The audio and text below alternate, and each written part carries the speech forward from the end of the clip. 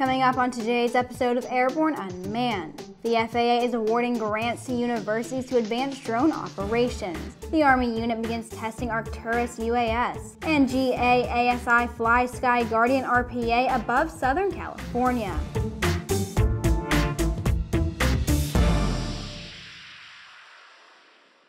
Welcome to Aero-News Network's Airborne-Unmanned, a weekly news program covering all things unmanned, in partnership with AUVSI, the Association for Unmanned Vehicle Systems International. I'm Sophie Herlock. Transportation Secretary Chao announced the FAA is awarding $2.6 million in research, education, and training grants to universities that make up the agency's Air Transportation Center of Excellence for UAS.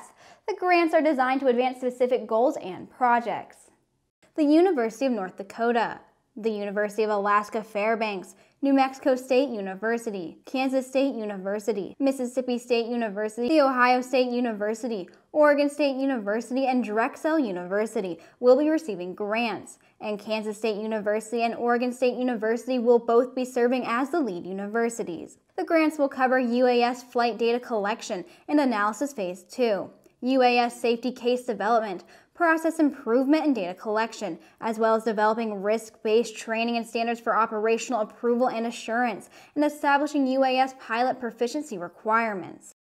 Now let's take a quick look at news making rounds of the unmanned vehicle communities. It's time for today's Unmanned Minute. The U.S. Navy awarded Boeing a contract modification for 3 additional MQ-25 unmanned aerial refueling aircraft, bringing the total number of aircraft Boeing is manufacturing to 7. This $87.7 million modification exercises options for 3 MQ-25 system demonstration test articles, and was an option identified in the original $805 million contract for 4 aircraft awarded in August of 2018. The FAA's next-gen program selected Virginia Tech Mid-Atlantic Aviation Partnership and Griffith International Airport as test site participants for Phase 2 of the Unmanned Aircraft Traffic Management Pilot Program. UPP Phase 2 will showcase capabilities and services that support high-density UAS operations, including remote ID services and public safety operations. UPP Phase 1, which was a collaborative effort between NASA, FAA UAS test sites, and their industry partners, was completed in August of 2019. UAV Navigation signed a collaboration agreement with Abionica Solutions to achieve their customer system certification. One of the biggest challenges to UAV providers and operators in this market is the European regulation of civil category-specific drones. The European Aviation Safety Agency intends to publish this new regulation in July of 2020, and it will be mandatory in all EU countries from July of 2021. It is expected to lay the foundation for a change in the global regulatory trend, especially among other aviation safety agencies and Western regions such as the FAA.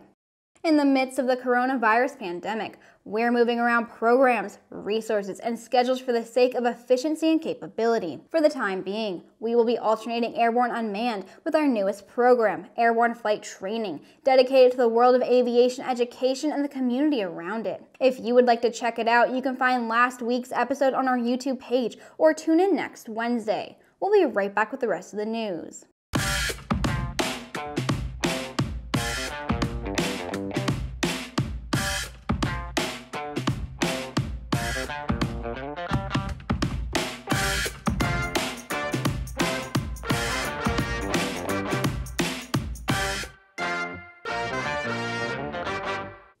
The U.S. Army has begun evaluating tactical unmanned aircraft systems intended to replace the RQ-7 Shadow drone, which has been in service since the early 2000s. On April 7th, the 1st Armored Brigade Combat Team, 1st Infantry Division, conducted the first soldier-operated flight of the Arcturus Jump 20, a 210-pound aircraft with an 18-foot wingspan capable of vertical takeoff and landing.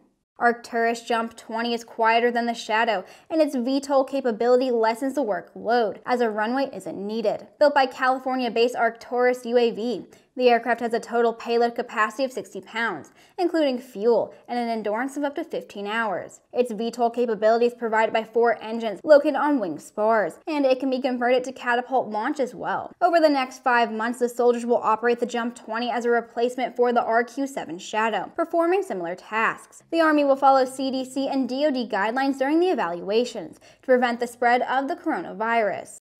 as part of a joint flight demonstration with NASA.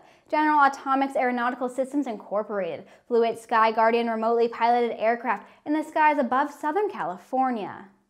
SkyGuardian took off from GA-ASI's Gray Butte Flight Operations Facility near Palmdale, California, and flew through the Southern California NAS towards Yuma, Arizona, while being operated by a remote pilot based at Gray Butte. Situational awareness of air traffic near the UAS was provided by the GA-ASI developed Detect and Avoid system, which includes a traffic alert and collision avoidance system used in manned aircraft that fly in civil airspace. The GA-AS can also provide detection and tracking capability of any nearby aircraft which may not have active transponders, thanks to being equipped with an air-to-air due regard radar. Since 2014, GA-ASI and NASA have worked together to prove the safety of flying large UAS in the National Airspace System.